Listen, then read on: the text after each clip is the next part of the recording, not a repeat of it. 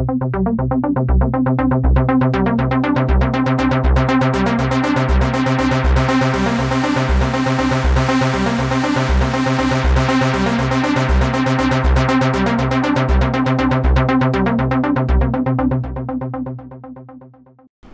up guys, this is IBS511 here. In today's video I'm gonna be basically covering up what's in the new iPhone, which was rumored to be as iPhone 5, but no, it's the iPhone 4S. So I have a couple of pictures from Engadget, and basically I'm gonna be covering up the new tech specs and the new features in the new iPhone 4S.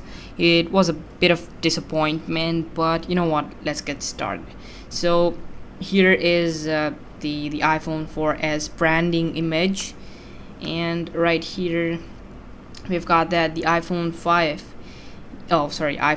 excuse me, uses the A5 chip, which was, of course, you know, it was obvious. And here he shows us that it has got a 2x faster CPU and 7x faster graphics. Nothing new. We knew about this in the iPad 2 keynote. And now he's talking about the battery. Now the battery has been certainly improved. Now you're getting 3G talk time of 8 hours and 2G talk time of 14 hours, 3G browsing of 6 hours. I think maybe you guys can read it. Anyways, so here we have got now the iPhone 4S changes through antenna, transmit and receive, I don't know. And right here we have got a new design for the antenna of the iPhone 4S. A lot of people were having problems with the antenna of the iPhone 4, and now they say that this phone is a world phone, and you know, that's pretty awesome. And here excuse me, they show that the iPhone 4S takes less time compared to other phones at taking pictures, which is really awesome.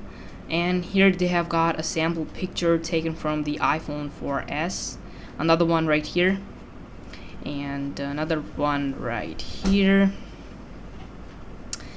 And the iPhone 4S is having a 8-megapixel camera, and it's going to be having 1080p HD recording, which is really cool.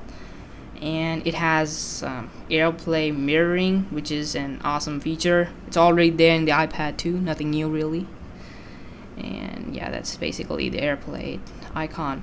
Now it's going to be packed up with iOS 5, of course, and now they're saying that this is the most amazing iPhone yet. Of course it is.